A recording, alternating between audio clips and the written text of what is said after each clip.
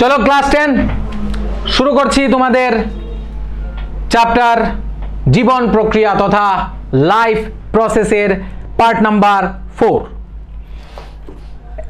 3 number part পর্যন্ত আমরা অনেক কিছুই করে ফেলেছি। আজকে আমরা পড়ব হৃৎপিণ্ড একটি পাম্পিং অঙ্গ। আমরা জানি হৃৎপিণ্ড কি, একটা যেরকম ধরো সাপোজ তোমার বাড়িতে একটা কুয়া আছে, তো সেইখান থেকে তুমি উপরে জল উঠাবে, শুধু পাইপ লাগালেই হবে না, একটা মোটর লাগাতে হবে, যে মোটরটা পাম্প করবে এবং জল উপরে উঠবে। ঠিক তদ্রূপভাবে আমাদের পুরো বডিতে ব্লাড সার্কুলেশনের জন্য আমাদের শুধুমাত্র ব্লাড ভেসেলস থাকলেই চলবে না, আমাদের কি থাকা প্রয়োজন, আমাদের থাকতে হবে pump machine. And that pump machine ভগবান যেটা বানালেন সেটা হচ্ছে হৃৎপিণ্ড বা হার্ট।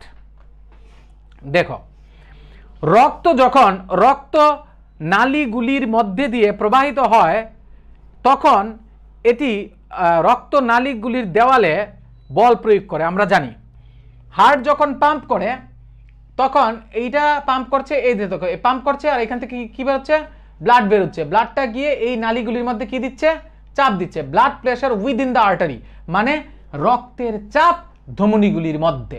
কারণ ভেন্ট্রিকেল তথা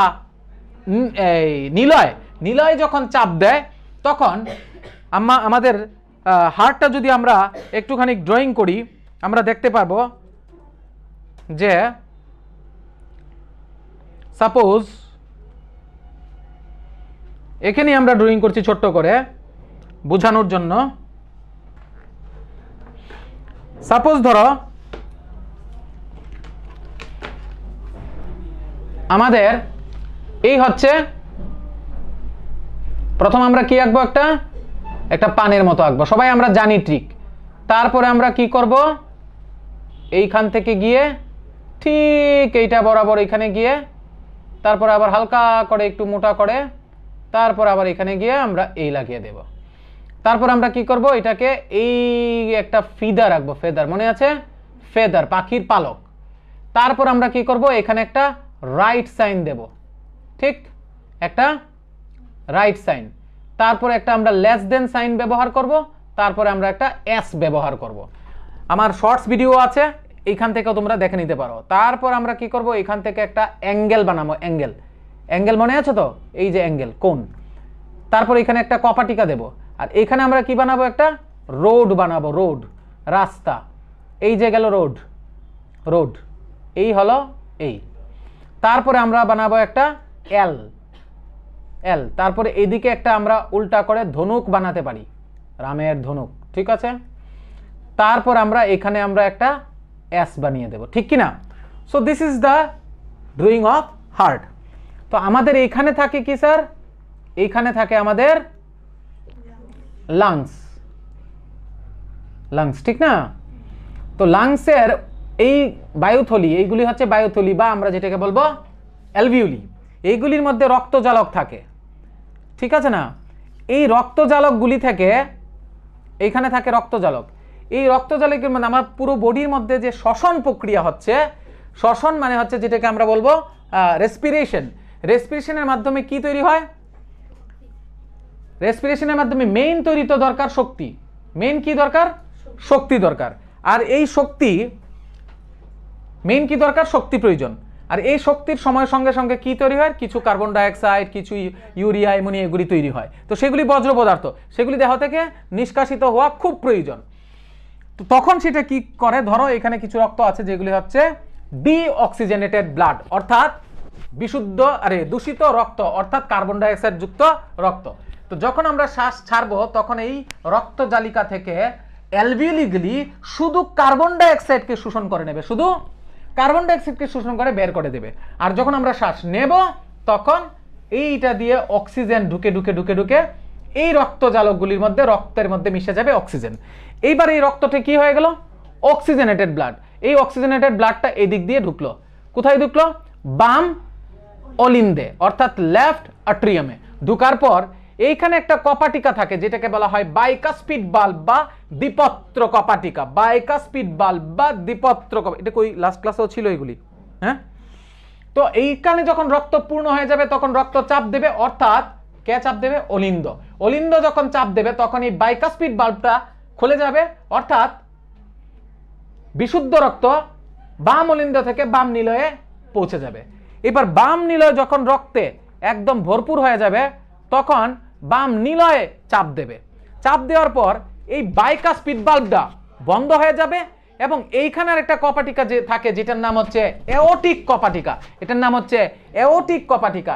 এই এওটিক কপাটিকাটা কি করে তখন, এই এওটিক কপাটিকাটা খুলে যায়, খুলে গিয়ে অ্যাওর্টা, এটাকে বলা হয় অ্যাওর্টা বা মহাধমনী, এটাকে বলা হয় অ্যাওর্টা বা মহাধমনী। সেই অ্যাওর্টা এবং মহাধমনীর মাঝখান দিয়ে এটা কি হয়, বেরিয়ে যায়, বেরিয়ে গিয়ে সারা দেহেতে ছড়িয়ে পড়ে এবং রক্ত কোথায় পৌঁছায়, কোষে কোষে কোষে কোষে অক্সিজেনকে নিয়ে পৌঁছায়। ক্লিয়ার?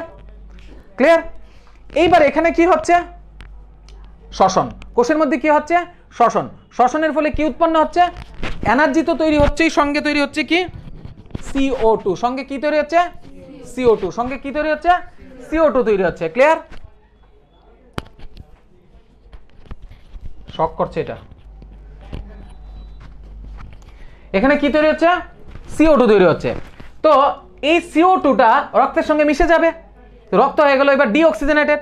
এই রক্ত ধমনীর মাধ্যমে কোথায় যাবে, নিম্ন মহাশিরা এবং ঊর্ধ্ব মহাশিরা, অর্থাৎ ইনফিরিয়র ভেনা কাভা এবং সুপিরিয়র ভেনা কাভার মাধ্যমে রক্ত চলে যাবে ডান অলিন্দে, অর্থাৎ রাইট এট্রিয়ামে, রাইট এট্রিয়ামে চলে যাবে। অর্থাৎ এই রক্তটা হয়ে গেল এখন দূষিত, এই রক্তটা হয়ে গেল, ধরো দূষিতকে আমরা এই কালারটা দিয়ে ডিনোট করলাম, রক্ত হয়ে গেল দূষিত। এটা যখন চাপ দেবে তখন এখানে ট্রাইকাসপিড বাল্ব খুলে যাবে, বাম অলিন্দ থেকে ডান অলিন্দ থেকে ডান নিলয়ে রক্ত প্রবেশ করবে, কিন্তু সেটার মধ্যে আছে CO2।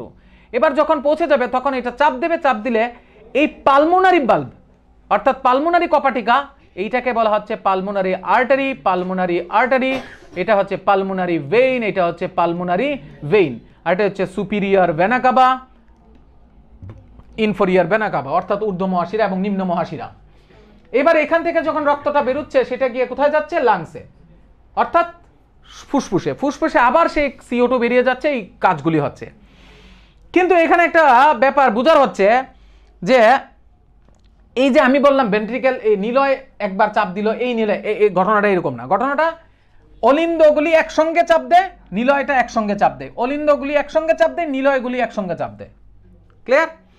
অর্থাৎ এখান থেকে রক্ত আসলো, কিছু রক্ত এখান থেকে আসলো, বডি থেকে দূষিত রক্ত আসলো, নিলয় আর অলিন্দ চাপ দিল, বাইকাসপিড এবং ট্রাইকাসপিড বাল্ব খুললো, বাইকাসপিড এবং ট্রাইকাসপিড বাল্ব যে খুললো একসঙ্গে, কিন্তু একসঙ্গে খুলে তখন যখন তারা চাপ দিল তখন তারা প্রসারিত অবস্থায় থাকে, প্রসারিত অবস্থায়, যাতে করে জায়গা বেশি থাকে, মানে তখন তারা রেস্টে থাকে, তখন তারা নিলয় তখন রেস্টে থাকে, তখন তারার মধ্যে দিয়ে রক্ত আসতে থাকে।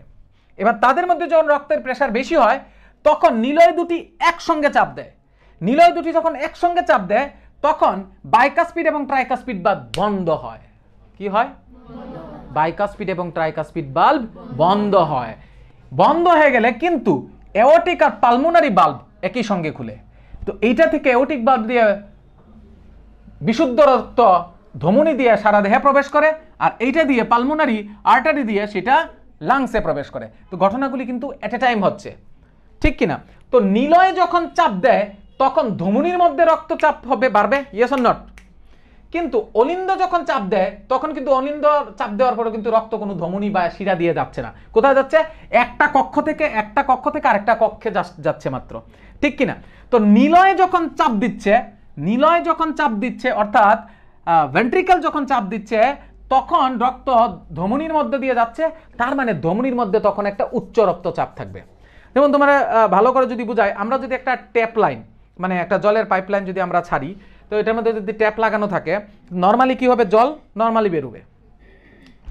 এবার হঠাৎ করে সুইচটা তুমি বন্ধ করছো, হঠাৎ করে অন করছো, তো কি হবে, এটা যখন বন্ধ করছো তখন জল একটু কম বেরোবে, পট করে তো জল বন্ধ করে বন্ধ, তো তখনও জলের ফ্লো থাকে, তো এমন হয়ে যাবে। আবার ছাড়ছে, পাইপটা এরকম হবে, আবার বন্ধ করলে পাইপটা এমন হবে। বুঝতে পারলে না? এরকম করনি কোনো দিন, দেখেছো তো? পাইপটা কি হবে, জাম খাবে। কেন? একবার বন্ধ করছো তখন জলের প্রেশার কম, তখন আর জলের প্রেশারের কারণে সোজা হয়ে যাবে আবার।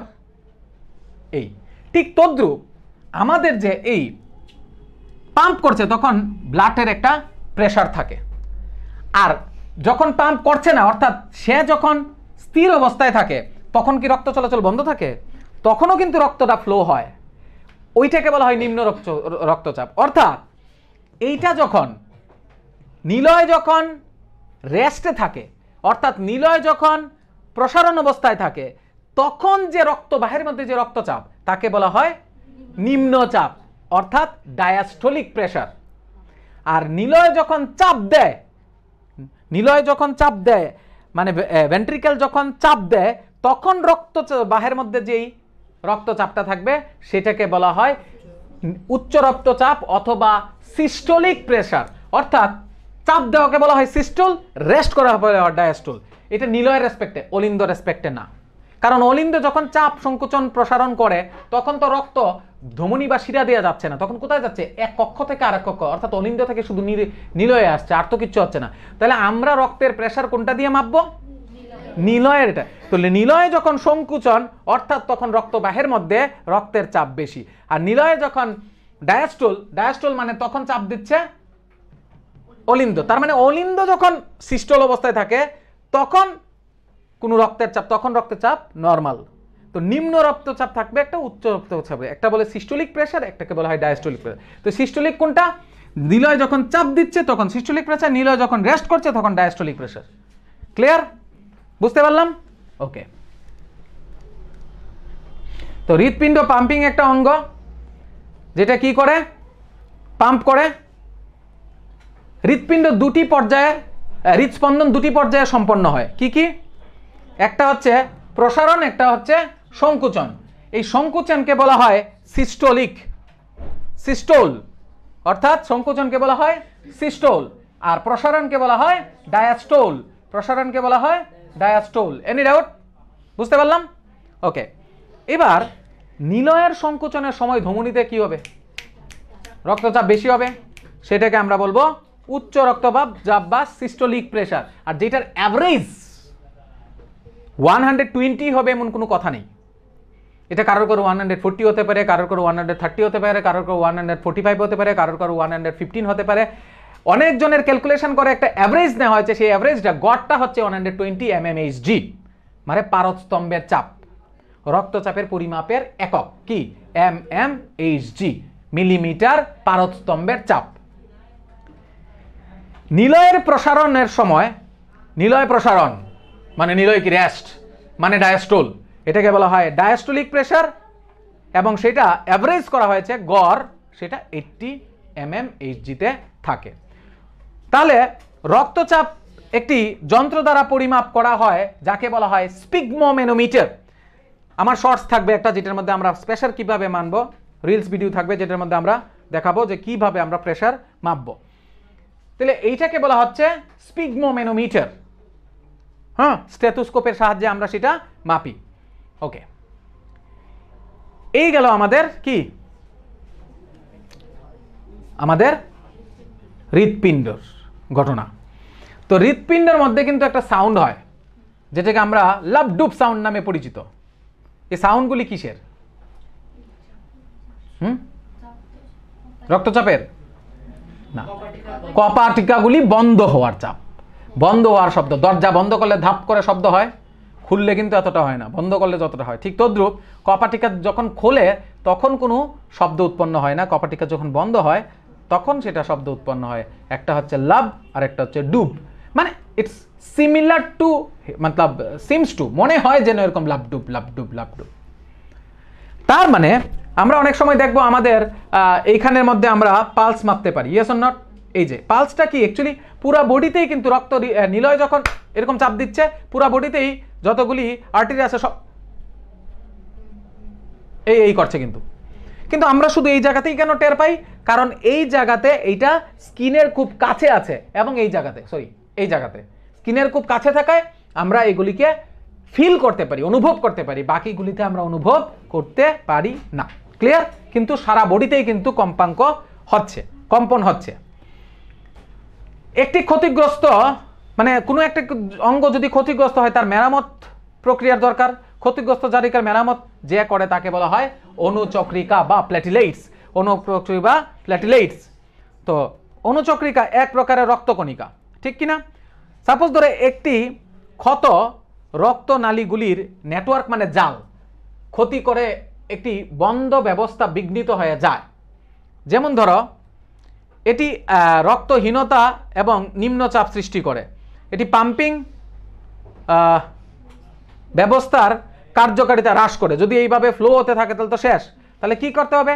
তাই রক্তের প্লেটলেটগুলি আঘাতের স্থানে রক্তকে একটা জালের মতো সৃষ্টি করে, রক্তকে না মানে ও অনেক কিছু প্রথমবিন, থ্রোম্বিন, এরকম অনেক কিছু এনজাইমস আছে যেগুলি আমরা 11 উঠলে পাবো, যে সেখানে প্রথমবিন সিক্রেট করে, প্রথমবিন তারপরে থ্রোম্বিন, এগুলি একটা রক্ত জালকের মতো সৃষ্টি করে, তারপরে কি রক্ত আর বেরোতে পারে না, তখন সেটা একটা আঠালো পদার্থের মতো হয়ে যায়। Yes or not? এই যে দেখো ফ্লো হচ্ছে, অনুচক্রিকা আসে, যে জায়গাতে কাটা এই জায়গাতে বন্ধ হয়ে যাবে, তখন আর রক্ত কি হতে পারবে না? ফ্লো হতে পারবে না। তো অনুচক্রিকা আমাদের কি কাজে সাহায্য করে? রক্তকে জমাট বাঁধতে সাহায্য করে। তো সংবহন যদি আমরা বলি সাধারণত দুটি প্রকার, একটা হলো রক্ত আর একটা হলো লসিকা। রক্ত আর একটা লসিকা। লসিকা আমরা প্রথমেই পড়েছি বুঝো না?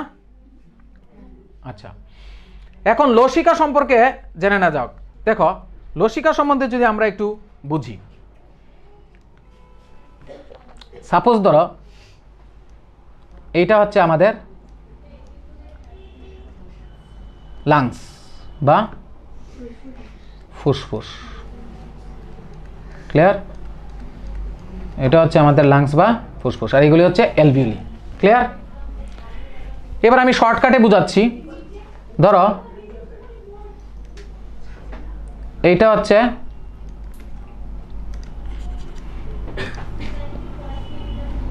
suppose this is heart, yes, বুঝা যাচ্ছে? this is the heart, 1 number chamber, 2 number chamber, 3 number chamber, 4 number chamber, clear? এবার এইটি তো কানেক্টেড থাকে, এটা দিয়ে ভালো রক্ত আসবে আর এটা দিয়ে খারাপ রক্ত লাংসের মধ্যে পরিশোধিত হবে, ক্লিয়ার? এবার এখান থেকে যখন চাপ দেয় মহাধমনী দিয়ে রক্ত কোথায় আসে? এই এমন এমন আসবে, ঠিক কি না? ধরো এটাকে বোঝানোর জন্য আমি একটা উল্টা কাজ করি, এটাকে এইদিকে দিই। ধরো এটা শরীর মানে ধরো এটা একটা কোষে আসলো, এই হচ্ছে আমার, এই হচ্ছে কোষগুলি, ক্লিয়ার? এই হচ্ছে আমার কোষগুলি, বডির কোষগুলি, ক্লিয়ার? বুঝতে পারলে না? এই হচ্ছে আমার কোষগুলি। তো তখন তারা কি করলো, আমি ধমনী বোঝানোর জন্য ধরো নীল কালার ব্যবহার করছি, এটা হচ্ছে ধমনী, ক্লিয়ার?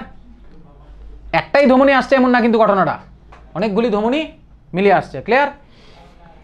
এবার এখানে আসে সে অনেক ছোট ছোট রাস্তায় বিভক্ত হবে, অনেক ছোট ছোট রাস্তায়, এগুলিকে আমরা বলবো ক্যাপিলারিস বা রক্ত জালিকা।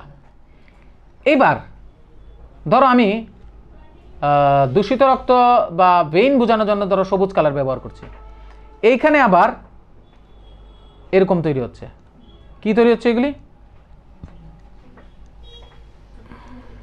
এটাও রক্ত জালক কিন্তু এটা ধমনীর, ক্লিয়ার? এগুলি কিন্তু একটার সঙ্গে একটা টাচ কিন্তু, ক্লিয়ার?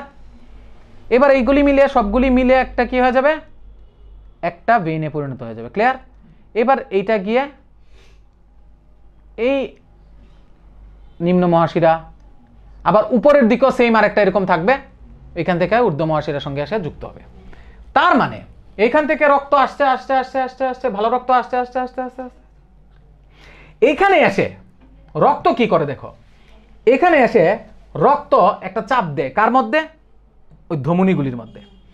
চাপ দেওয়ার ফলে এইগুলিকে বলা হয় ধমনী মানে আর্টারি, আর এইগুলিকে বলা হয় অ্যাট্রিওলস, এইগুলিকে বলা হয় ভেইন, এগুলিকে বলা হয় ভেনিওলস, বুঝলে না? অ্যাট্রিওলস অ্যান্ড ভেনিওলস। আর মাঝখানে যেগুলি কোষের মধ্যে যে জায়গা থাকে না, ওকে, তখন কি করে রক্ত একটা ওয়ালের মধ্যে চাপ দিলে এই ভেনিউলসের বা অ্যাট্রিওলসের মধ্যে দিয়ে কিছু ছিদ্র থাকে, এই ছিদ্রগুলি দিয়ে এক ধরনের রস নিঃসৃত হয়, রক্ত না কিন্তু, ওই রসটাই অ্যাকচুয়ালি লসিকা নামে পরিচিত। ওই রসটাই কোষের মধ্যে ডাইরেক্ট কানেক্টেড থাকে। আর বুঝতে পারলে? এইবার ওই রসটা দিয়ে অক্সিজেন এখানে গেল, গিয়ে শ্বসন হলো। শ্বসন হওয়ার পর কিছু জিনিস এটার মধ্যে কি বলে এটাকে, ভেনিউলসের মধ্যে দিয়ে গেলে, মানে বেইন থেকে যে শিরা থেকে যে উপশিরাগুলি বেরোলো, এটার মধ্যে দিয়ে দূষিত রক্তগুলি এই দিক দিয়ে চলে যাচ্ছে। কিন্তু এখানে আর একটা নতুন পদার্থ তৈরি হয়েছে, কি এটা? লসিকা। এইবার লসিকাগুলি যে থাকে, ধরো লসিকার জন্য আমি এই কালারটা ব্যবহার করলাম, লসিকারগুলির যে এরকম ব্লান্ডেড এন্ড থাকবে, এটা যেমন এটার সঙ্গে কানেক্টেড, এটা যেমন এদিকে একটা রোড দেখো, এরকম road connected, yes or not? কিন্তু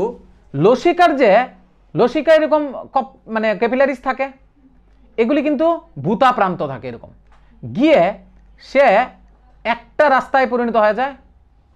সে গিয়ে কিন্তু আলটিমেটলি সে আবার শিরার সঙ্গেই যুক্ত হয়।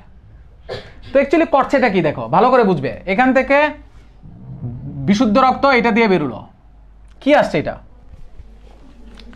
O2 O2 O2, আমরা এই O2 না কিন্তু, হ্যাঁ O2 আসলো, O2 এবার এখানে গিয়ে চাপ দিল, রক্ত তো আসছেই, চাপ দেওয়ার পরে এদিকে একটা রস বেরোলো, ইয়েলো কালারের একটা রস বেরোলো। এই রসটাকে আমরা বলবো লসিকা। কি বলবো? লসিকা বা লিম্ফ। এই লসিকা কিন্তু, লসিকাটা তৈরি হয়েছে এই জায়গার মধ্যে, লসিকাটা কিন্তু এইবার এইটা দিয়ে ঢুকে যাবে, ঢুকে গিয়ে এইটার মধ্যে, লসিকার মধ্যে কিছু কিছু বড় বড় প্রোটিন, কিছু বাজে পদার্থ সেই লসিকাগুলির মধ্যে দিয়ে ঢুকবে। অ্যাকচুয়ালি কি হয়, এখানে যখন শ্বসন হয় কিছু কিছু প্রোটিন বা ফ্যাট আছে যেগুলি একটু মোটা থাকে, আর আমাদের যে ভেনিউলসগুলি আছে এগুলির ব্যাসার্ধ খুব কম থাকে, তাই ওই মোটা মোটা প্রোটিনগুলি এটা দিয়ে যেতে পারে না, যার জন্য এই ক্যাপিলারিসের প্রোটিনগুলি লসিকার ক্যাপিলারিসের ব্যাসগুলি একটু বড় থাকে, তাই এটার মধ্যে দিয়ে এদিক দিয়ে যায়। তো এই লসিকা দিয়ে অনেক জিনিস যাচ্ছে, তো সেই জিনিসগুলি কি, তার মধ্যে বাজে পদার্থ থাকতে পারে। তাই লসিকার মধ্যে কি থাকে, এখানে কিছু গ্রন্থি থাকে, যেগুলিকে আমরা বলবো লসিকা গ্রন্থি, যে থেকে লিম্ফোসাইট বেরোবে। তখন এই রসগুলি যখন কিছু জিনিসকে নিয়ে এইদিকে যায়, তখন ওই লিম্ফোসাইটগুলি কি করে, বের করে, সেই তার মধ্যে যদি কোনো দূষিত পদার্থ থাকে সেটাকে নষ্ট করে দেয়, মেরে ফেলে। এবং সেই রক্ত লসিকা কিন্তু গিয়ে আবার কার সঙ্গে মিশলো, মানে রক্তের সঙ্গেই মিশে গেল। তার মানে আমরা যদি দেখি, রক্ত কিন্তু এখান থেকে বেরুলো, এদিকে গেল, এদিকে গেল, এদিকে গেল, এদিকে গেল, রক্ত কিন্তু যদি তুমি লসিকার কথা ভাবো, লসিকা তো উৎপন্নই হলো এখানে, এখান থেকে উৎপন্ন হয়ে আবার এখানে শেষ। তার মানে রক্ত প্রবাহ হৃৎপিণ্ড টু দেহ, দেহ টু হৃৎপিণ্ড, হৃৎপিণ্ড টু দেহ, দেহ টু হৃৎপিণ্ড। কিন্তু লসিকা শুধুমাত্র দেহ টু হৃৎপিণ্ড, দেহ টু হৃৎপিণ্ড। তার মানে রক্ত উভয়মুখী আর লসিকা একমুখী। তো লসিকার ব্যাপারটা বুঝতে পারলে, কখন লসিকাটা উৎপন্ন হয়েছে, আমরা যখন ক্লাস 11-এ হিউম্যান ফিজিওলজি একটা টপিক থাকবে, যেটার মধ্যে সংবহন নামে আরেকটা চ্যাপ্টার থাকবে, সেখানে আমরা আরো ডিটেলস, আরো ইলাবোরেটলি জানতে পারবো। কিন্তু যতটুকু সম্ভব আমি বোঝাতে চেষ্টা করছি। ক্লিয়ার? তো এলো, চাপ দিল, এদিকে গেল, এখানে গেল, বুঝতে পারলে? লসিকা অ্যাকচুয়ালি আমাদের শরীরের রোগ প্রতিরোধক ক্ষমতাকেও বলা হয়। লসিকাতন্ত্র যদি বলা হয় যে সংবহন তন্ত্র কয়টা, একটা হলো লসিকাতন্ত্র, একটা হলো রক্ত সংবহন তন্ত্র। রক্ত সংবহন তন্ত্রের কারা কারা আছে? রক্তবাহ, রক্ত, হৃৎপিণ্ড, ঠিক কিনা? রক্তবাহ, হৃৎপিণ্ড। রক্তবাহ আর অনেক রকমের আছে, কি কি? ধমনী, শিরা, জালিকা, ঠিক কিনা? এবার যদি বলি লসিকাতন্ত্রের মধ্যে কে কে আছে? লসিকাতন্ত্রের মধ্যে আছে শুধু লসিকা বাহ, লসিকা নিজে এবং লসিকা গ্রন্থি, ঠিক কিনা? তো লসিকা কি রক্তের মতো? লসিকাটা তৈরি হচ্ছে কোথা থেকে? রক্তে যখন চাপ দিচ্ছে, তখন ওয়াল থেকে যে লিকুইডগুলি তার পোর্ট দিয়ে বেরিয়ে যে কোষের মধ্যে পড়ছে, ওইটা কি বলা হয়? লসিকা। ক্লিয়ার? তো লসিকা বডি টু হৃৎপিণ্ড, আর রক্ত হৃৎপিণ্ড two body, and body two হৃৎপিণ্ড। আমাদের এই সেটাকে দ্বৈত সংবহন কেন বলা হয়? কারণ হৃৎপিণ্ড থেকে, লাংস টু লাংস আসতে হৃৎপিণ্ডকে 2 বার ক্রস করে। তো লসিকার মধ্যে থায়ামাস গ্ল্যান্ড আছে, লসিকার অঙ্গ অনেকগুলি। লসিকাতন্ত্রের থায়ামাস গ্ল্যান্ড এখানে থাকে, যেটা রোগ প্রতিরোধক করতে বা সাহায্য করে। আমাদের এই গ্ল্যান্ডস আছে, অনেক কিছু আছে। So that will discuss in the higher class. এখান পর্যন্ত বুঝলে না? ক্লিয়ার? ওকে। তাহলে রক্তের দুটি উপাদান দিয়ে গঠিত, একটা হলো রক্ত রস আর একটা হলো রক্ত কোষ। দেখো রক্ত রস কি? রক্ত রস আবার প্লাজমা। রক্ত রস হচ্ছে প্লাজমা। সেটার মধ্যে আবার রক্ত রসের মধ্যে কি থাকে? কোষগুলি। একটা হলো আরবিসি, একটা হলো WBC, that is Lohit রক্তকণিকা, that is শ্বেত রক্তকণিকা, দ্যাট ইজ অনুচক্রিকা। লোহিত রক্তকণিকা হচ্ছে ওই যে অক্সিজেন, কার্বন ডাইঅক্সাইড এগুলিকে পরিবহন করা। শ্বেত রক্তকণিকা ইয়ানি ডব্লিউবিসির কাজ হচ্ছে ডুসুম ডুসুম করা, ঠিক আছে? আর অনুচক্রিকার কাজ তো আমরা একটা দেখলাম, যেটাকে রক্ত তঞ্চনে সাহায্য করে, রক্ত কেটে গেলে রক্তকে জমাট বাঁধতে সাহায্য করে। কিন্তু রক্ত বাহে যদি রক্ত জমাট বেঁধে যায় তাহলে কি হবে বলো? রক্ত বাহে হঠাৎ করে রক্ত জমাট বেঁধে, will that, yes or not? তাই রক্ত বাহের মধ্যে যাতে রক্ত জমাট না বাঁধে সেটাকে কাজ করে ব্যাসোফিল, ইয়ানি এখান থেকে বের হয় হ্যাপারিন। হ্যাপারিন নামে একটা উৎসেচক বেরিয়ে সেটাকে আমাদের রক্তকে রক্তবাহে তঞ্চিত হতে বাধা দেয়। কিন্তু কেটে গেলে রক্ত তঞ্চন হওয়া খুব প্রয়োজন, আর সেটা কে করবে? অনুচক্রিকা। এইবার ধরো রক্ত রস থেকে যদি আমি এই, সুতরাং যদি আমরা রক্ত থেকে কোষগুলি সরিয়ে ফেলি, যা অবশিষ্ট থাকে তা হলো প্লাজমা। কোষগুলি সরিয়ে দাও, যেটা থাকবে এটা plasma, yes or not? Plasma জল, প্রোটিন এবং দ্রবীভূত দ্রবণ দিয়ে তৈরি। প্লাজমা হচ্ছে জল, প্রোটিন এগুলি মিলে দিয়ে তৈরি। ক্লিয়ার? জল, প্রোটিন এগুলি দিয়ে তৈরি। Clear? Now we can understand, যেটা আমি তোমাদের কিছুক্ষণ আগে ড্রয়িং করলাম। এটা কি? হার্ট। কি হলো? হৃৎপিণ্ড, ধমনী, জালিকা, এটা হচ্ছে কলাকোষ, ঠিক কি না? আর এই তাদের মধ্যে কি? কলার মধ্যে জায়গা, স্পেস, এটা শিরা, ইয়েস অর নট? এবার তুমি বুঝতে পারছো তো? হৃৎপিণ্ড পাম্প করলো, এলো, চাপ দিল, এই লসিকা দিয়ে চলে গেল, চাপ দিলে এখানে কি তৈরি হলো? লসিকা তৈরি হলো। লসিকা এখান দিয়ে দিয়ে চলে গেল, আর রক্ত তো এই দিক দিয়ে শিরা দিয়ে আসলো খারাপ রক্ত, আর লসিকা দিয়ে খারাপ রক্ত আবার রক্তের সঙ্গে মিশে গেল, এই গেল, এই চলছে, ইয়েস অর নট? ক্লিয়ার? তাহলে লসিকা কিন্তু একমুখী আর ওইটা কিন্তু দুইমুখী। বুঝতে পারলাম? যখন জালিকার মধ্যে দিয়ে রক্ত প্রবাহিত হয়, কিছু পরিমাণ জল, প্রোটিন এবং দ্রবীভূত দ্রবণ জালিকার ছিদ্র থেকে কলা স্পেসগুলিতে বেরিয়ে আসে। যখন রক্ত দিয়ে প্রবাহিত হয় তখন কি হয়? কিছু রক্ত রস ও প্রোটিন এগুলি কি থেকে বেরিয়ে আসে। এই দেখো বেরিয়ে আসছে, ইয়েস অর নট? অ্যানিমেশনটা দেখতে পাচ্ছ? বেরিয়ে আসলো। এই পদার্থকেই বলা হয়, এই পদার্থটাকেই বলা হয়। এর থেকে ভালো আর অ্যানিমেশন কি দেখাতে পারবো তোমাদের বলো? এই পদার্থগুলি বলে কলারস বা লসিকা। কলারস বা লসিকা। লসিকা কলা স্পেস থেকে লসিকা জালক গুলিতে নিঃসৃত হয়, যা অবশেষে শিরা গুলিতে উন্মুক্ত হয়। এই লসিকা এটা দিয়ে, লসিকা জালক এটা দিয়ে, বুঝতে পারলে তো? এই যে এলো, এই যে ঢুকলো, এই যে চলে গেল, ইয়েস অর নট? বুঝাতে পারলাম? Any doubt? কোনো question? No question. Thank you very much. Now we are going to the next topic, but before that we have to discuss again about the, এটা তো প্লান্টে চলে এলাম নাকি? উদ্ভিদের সংবহন পদ্ধতি। তো উদ্ভিদের সংবহন পদ্ধতিতে আগে আমরা এখন পর্যন্ত যা যা পড়েছি একবার আমরা রিভাইজ দেই।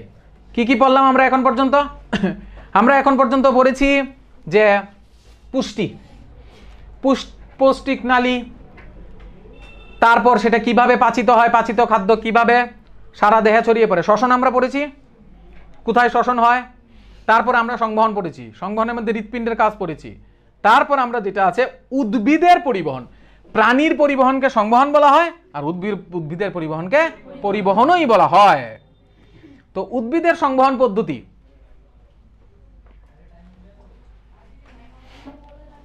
মাটি থেকে কি নেয়? মাটি, জল, খনিজ পদার্থ, অজৈব পদার্থ যেগুলি হলো nitrogen, phosphorus, magnesium, manganese, sodium, এগুলি হচ্ছে কি? অজৈব পদার্থ। তারা কার মাধ্যমে যায়? জাইলেম।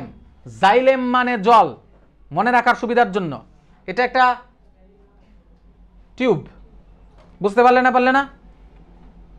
জাইলেম কলার কোষ যেমন শিখর, ডালপালা এবং পাতার ট্রাকিডের মতো কোষগুলি পরস্পর সংযুক্ত থাকে, যাতে উদ্ভিদের সমস্ত অংশে জল পরিবাহীগুলির একটি অবিচ্ছিন্ন ব্যবস্থা তৈরি হতে পারে। অর্থাৎ এদিক থেকে মাটি থেকে সমস্ত এরকম টিউবের মতো, স্ট্রর মতো এবং লাইন করা থাকে, যেগুলি দিয়ে আমাদের সারা গাছের মধ্যে জল, খনিজ লবণ এবং ওই যে অজৈব পদার্থগুলি, যাতে খনিজ লবণ মানেই তো অজৈব পদার্থ, এগুলি আমাদের সারা গাছের মধ্যে যাতে পৌঁছতে পারে। তারপর সেখান থেকে উৎপন্ন হয় খাদ্য, তারপরে ফ্লুয়েমের মাধ্যমে সারা দেহে পৌঁছায়। কিন্তু আজকে এটা করাবো না, করালে আমরা আগের ক্লাসগুলির সঙ্গে মিল থাকবে না আর কি। সো উদ্ভিদেরটা আমরা নেক্সট দিন শুরু করব। তো উদ্ভিদের মধ্যে আবার রয়েছে উদ্ভিদের পরিবহন, ঠিক কি না? সো উদ্ভিদের পরিবহন হয়ে গেলে আমাদের আর মাত্র কয়েকটা পার্ট থাকবে। So I think we may conclude এটার মধ্যে আছে একটা, এটার মধ্যে আছে দুটো। তো আশা করি আর দুটো বা একটা ক্লাসের মধ্যে we can conclude the life process chapter. কটা হলো আজকে নিয়ে? 4টা, 5টা 6টা ক্লাসে ইটস মোর দেন এনাফ করা। Yes or not? বুঝতে পারলে? বারবার করে ভিডিও দেখবে তোমরা। আমি ভিডিও পাঠালে যদি ভিডিও না দেখো তাহলে কি লাভ হবে বলো? You have to watch, you have to write down. ফিজিক্সের যে ক্লাসগুলি আছে সবগুলির মধ্যে, যেমন ইলেকট্রিসিটির মধ্যে অনেকগুলি ম্যাথ আছে। কজন আছে ইলেকট্রিসিটি ক্লাস দেখেছো আর ম্যাথগুলি তুমি উঠিয়েছো? If I want to check যে সবাই ম্যাথগুলি উঠিয়েছো কিনা, কয়জন দেখাবে? পারবে দেখাতে? সবগুলি উঠিয়েছো? কিন্তু তারা উঠায়নি, তার মানে আমাদের রেজাল্ট খুব ভালো হবে। Yes or not? প্রত্যেককে বলছি you have to follow the video class and you have to right all the maths and all the notes also, যাতে করে তোমার মনে থাকে। আর এছাড়া তো তোমরা নোট পাচ্ছই। Any doubt? তো লাইফ প্রসেস শেষ হয়ে যাবে। লাইফ প্রসেসের পরে আমরা ধরবো আমরা ধরবো magnetic effects of electric current, এটা ধরবো। ঠিক আছে? তো আজকে এখানে পর্যন্তই থাকুক।